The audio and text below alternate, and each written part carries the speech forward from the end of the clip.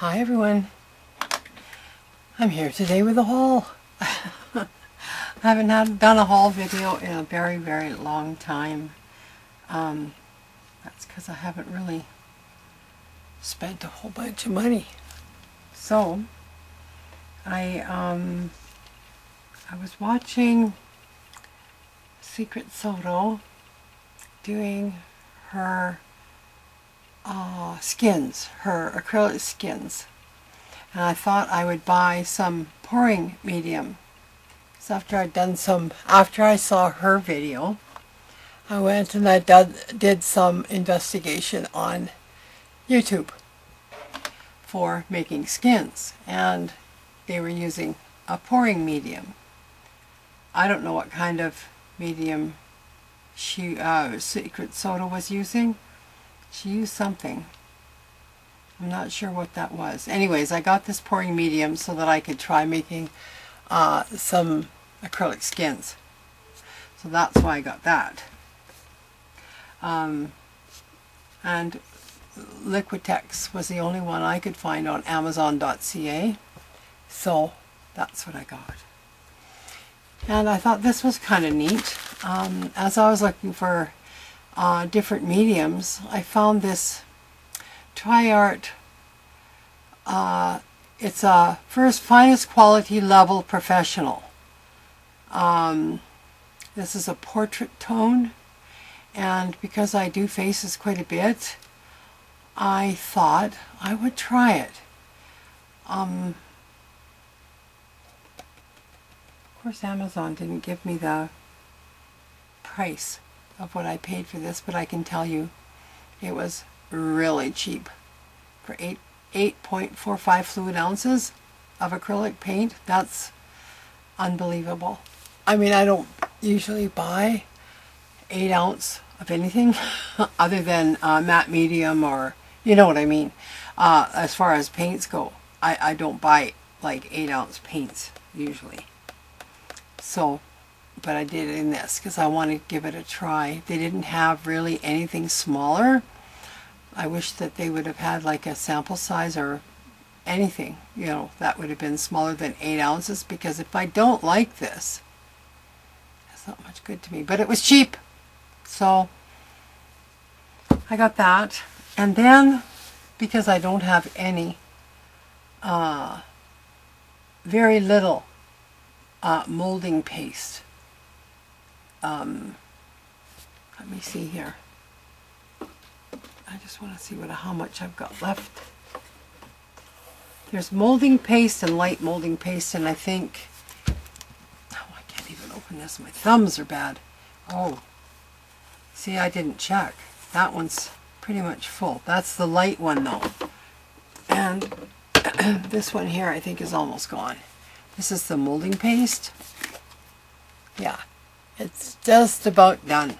So I thought, well, golden kills me in price. I can't really afford that. So I got modeling paste. I don't know what the difference is. Molding paste, modeling paste. People have, you know, referred to it in both ways. So this one here is Tri-Art again. This one's, I believe this one's the white one. To create textured backgrounds, it says, dries matte, opaque, and evenly white. Yeah. May be tinted with color prior to application. Best applied with spreading tools. Okay, so this is like the modeling paste. It's going to be white. This one here, because they didn't have a smaller size, this is 33.8 ounces, if you can imagine that. This is clear modeling paste. Used to create textured grounds. Dries matte and translucent with reduced clarity. May be colored prior to application. Best applied with spreading tools to achieve crisp peaks and impasto textures.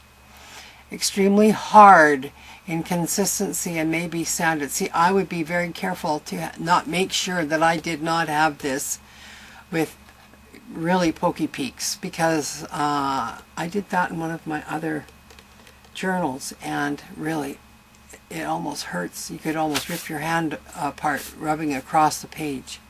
So I think I would use this the same, like through a stencil and using a card to take it off, because I wouldn't want it to be yeah, that could be bad.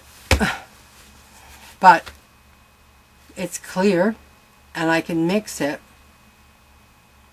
That will last me probably for the next 2 years or so. And because I am doing the Donna Downey what are they called? She used to have Donna Downey Wednesday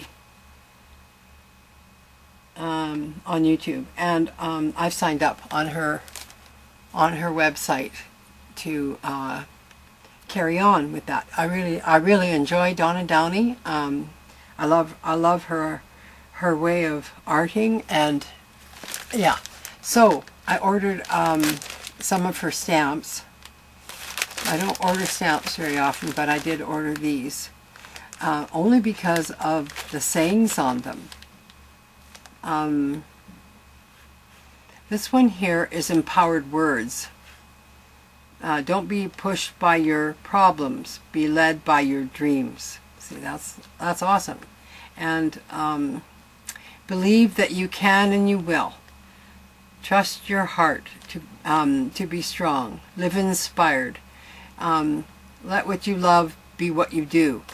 Like, they're all like positive. And this one here is much the same. This is art and possibility. That's what these are called. And one says, art makes me happy. Another one is, I am an artist. Embrace possibility. Know who you are. Be bold. Make art every day. Be true. Forward motion. Inspire and create. Happy place. Do what makes you happy. These are all such great stamps, and they are they're already on cling.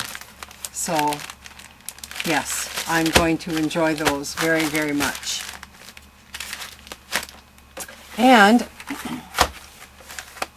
from quite a while ago, most of you know that I am a jelly plate freak. I think I was jelly plating, was one of the first jelly platers going. But, you know, of course, Patty Tully Parrish, she is the queen. But I do have, this is the new one I just got. It's the 6-inch round. I have, let me look here.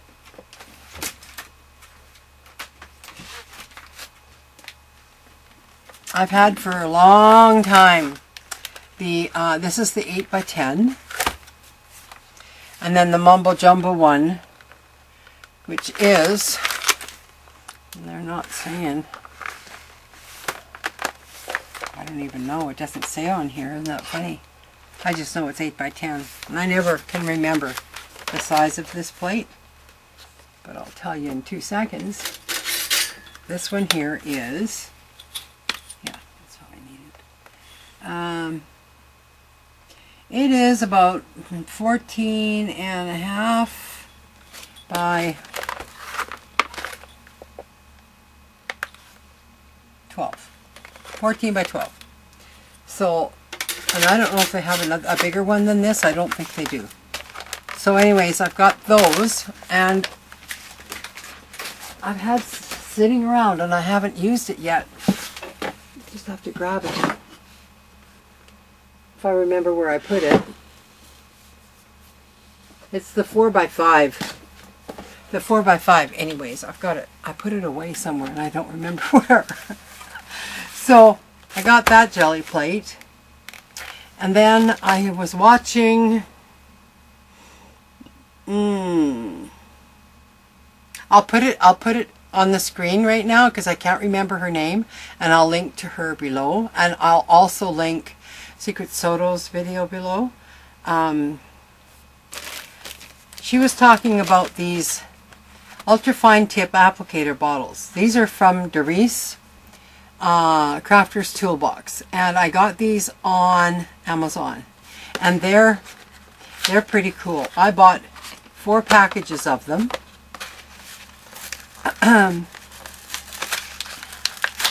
These have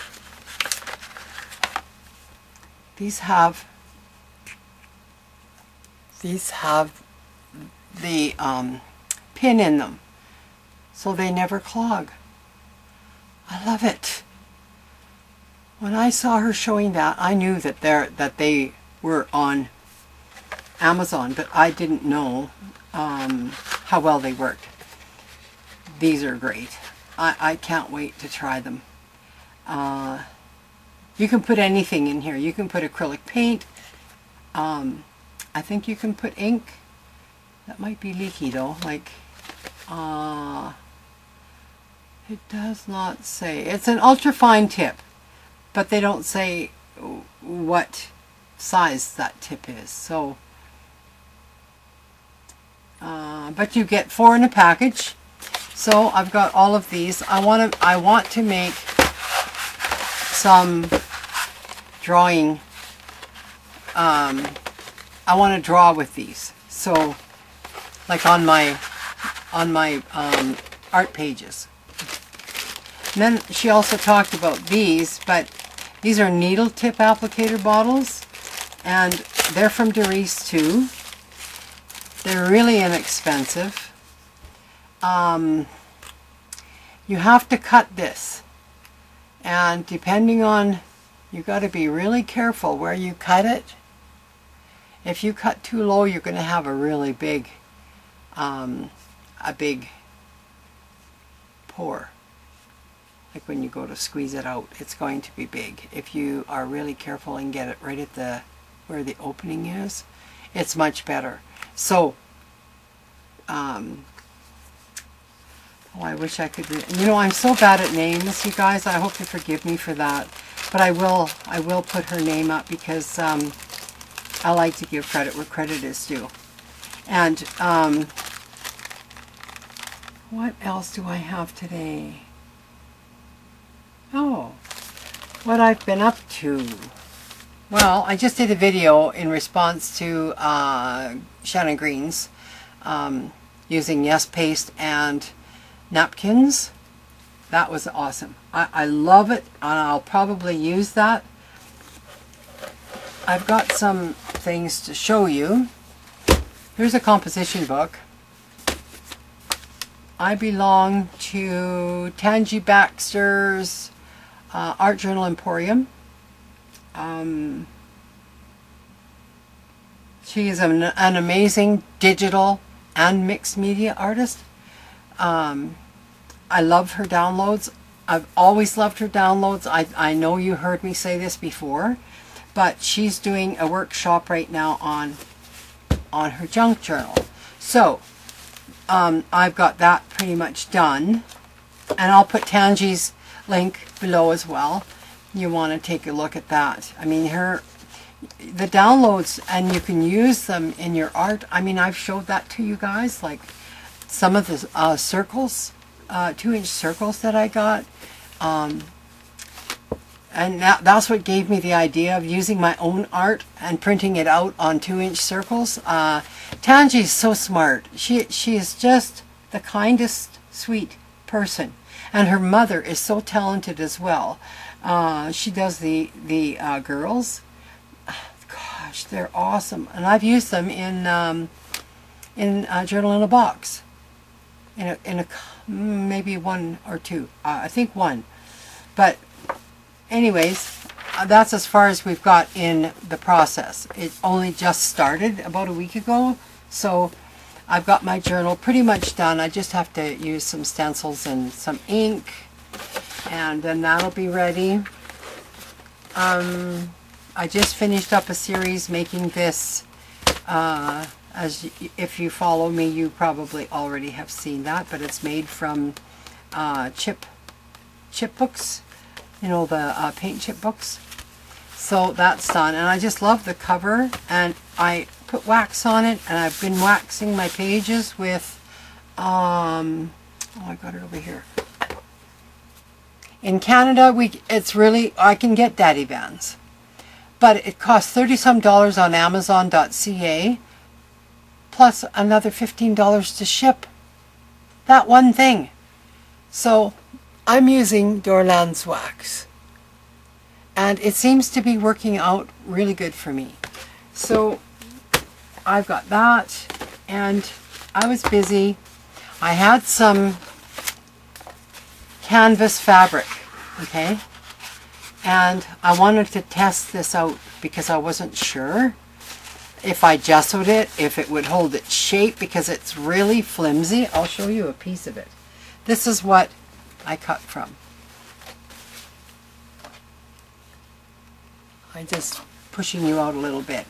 It's really, as you can see, it's really flimsy. But after I put gesso on the inside and the outside, wow, it's just like, it's like it's supposed to be. And these are cardstock pages, and I made myself my own Donna Downey journal.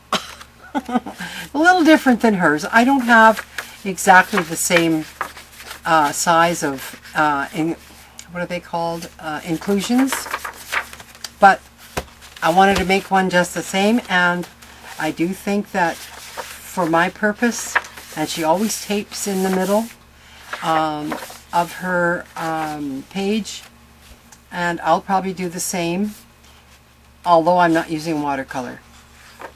I'm using 110-pound cardstock. So we'll see how that goes.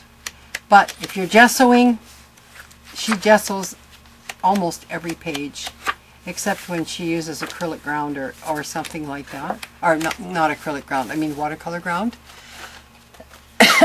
So, yeah, that was amazing. And I got those, this canvas, or canvas pieces, just like roll ends or ends of, from an Etsy seller quite a long time ago. And I still have enough, Gina, to make the canvas bag. I made sure that I've got enough for the inside, for the lining, and for the outside, plus the pockets. I was waiting on the belting. The belting finally got here, and I'm going to be making that pretty quick. So then there's that. Life cues. Well, I'm just a bit. I gotta show you. You saw this one with the hair loss. This one here, I did, but I did it digitally. I did it in Photoshop. Yeah, it's not painted really or anything, so, but that's okay. Sometimes it's just easier for me to create that way than, you know, to come down here into the basement and pull out all my supplies and yada yada yada. So this one here was week 23. In this moment, how do you feel? And I've got new music and outside enjoying the sun, listening to music. That's what hubby and I love to do the most on weekends. When he's not working, that's what we love to do. And down here is just what it means, being happy. So I love this page. This one here is week 24. What is your favorite flower? Well, that poppy I took on my iPhone growing in my yard. We have poppies. It says every year we have poppies that come up in the garden. I love them, and I do. So that was my digital page. And I like it. Anyways, even though it's not painted, gessoed, or anything, it is what it is. It's not three-dimensional. However, it looks really good. I like it. And week 25, have you ever met a kindred spirit? Well, I said I may have met a kindred spirit years ago, but I just don't remember. So I guess I have to say no. I guess I have to say no. So, yeah.